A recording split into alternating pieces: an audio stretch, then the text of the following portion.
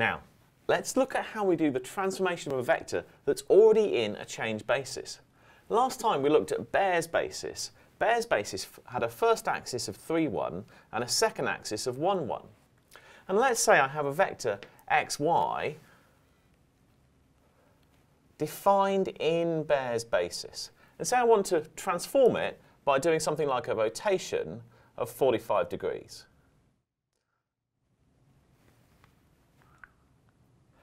But the problem is, I don't know how to write a 45-degree rotation in Bayes' funny coordinate system.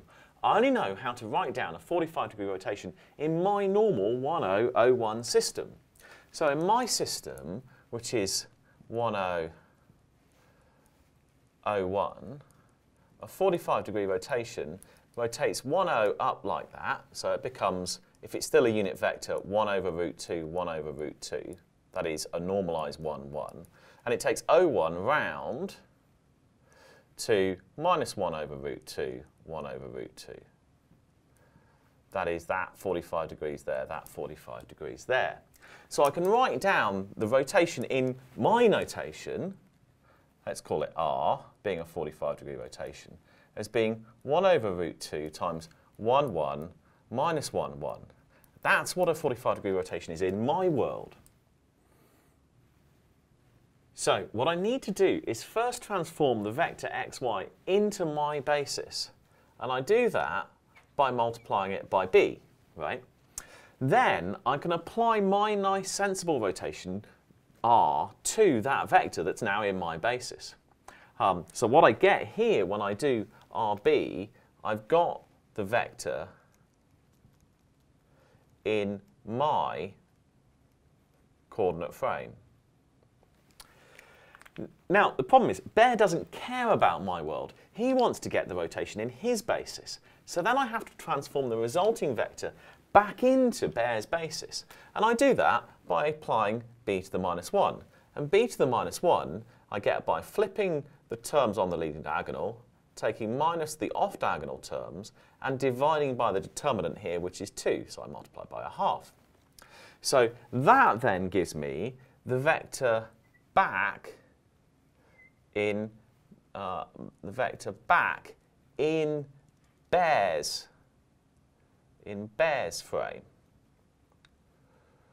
So overall what I've done is I've done b to the minus 1 times r times b, and what that's giving me is it's giving me the rotation in Bayes' coordinate system, which is really neat.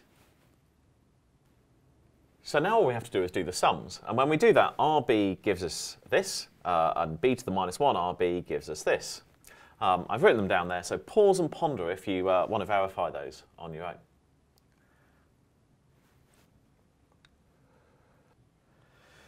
So this is what a 45-degree rotation looks like in Bayes' coordinate system.